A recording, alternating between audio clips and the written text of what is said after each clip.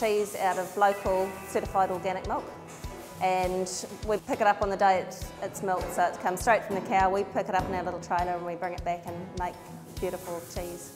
But why we do it really is because we both got a passion for cheese and a passion for making good food for people.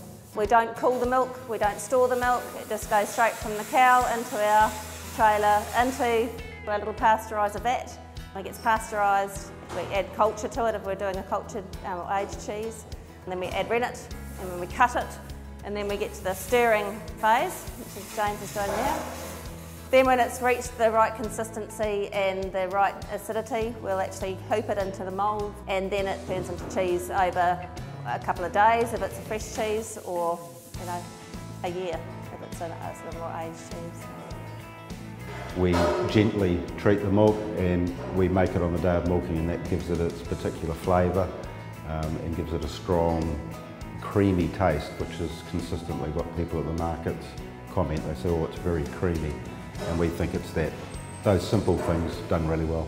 So some of the cheeses that we make would be ricotta, we make quarg, we have a feta, we do some mould ripened cheeses, as in a brie or a camembert. Some of our cheeses we age a little bit longer, like our Hatia or our Parihaka. So our Hatia is based on an English Red Leicester, and it's becoming more and more popular, and as it ages it just gets better and better. Our Parihaka is based on Romano style of cheese out of Italy, so that's got the flavour a little bit of Parmesan, but it's sweet and has a nice long finish, and that's been very popular. The Grinning Gecko comes from the common green gecko that we get in our tea tree at Whangarei Heads.